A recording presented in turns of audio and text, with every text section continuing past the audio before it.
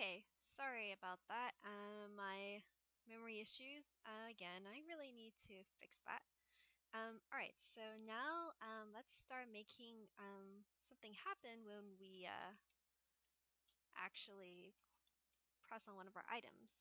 So our first item was contemplate winter, so we'll make a new intent for that, and that's how Android Studio goes from activity to activity, is with intents.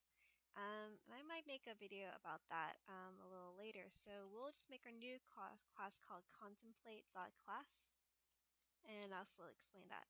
So right now you can see our compiler is giving us a few errors, especially this intent thing can resolve.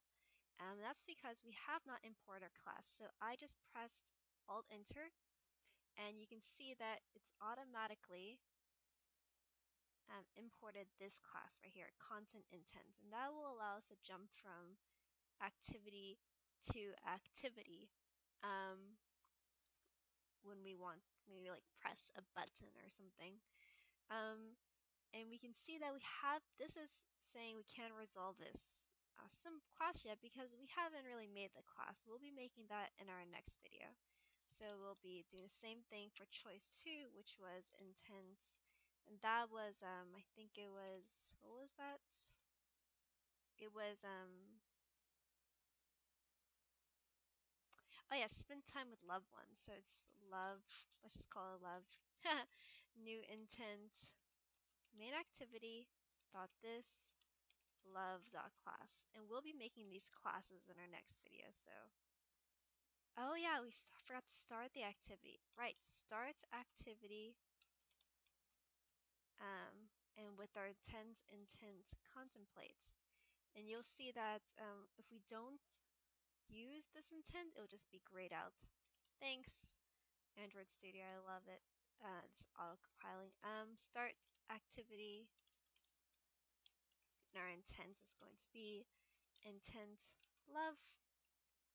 And we'll do the same thing for choice 3, which is intent.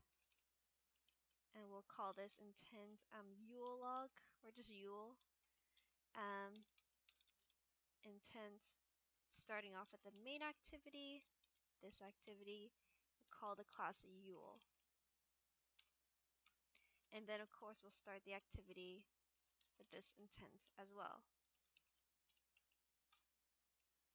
Alright, and we have completed this. So now what this code is saying is that when we click on each of these choices, which is, from the, if you remember each of these traditions lists, so if we click choice 1, if we click contemplate winter, then something will happen. We'll open up the winter or contemplate class. If we click on spend time with loved ones, this string will pull up the love class, and if we click on the Yule string, we'll get the Yule class. So we'll be making these new classes in our next video.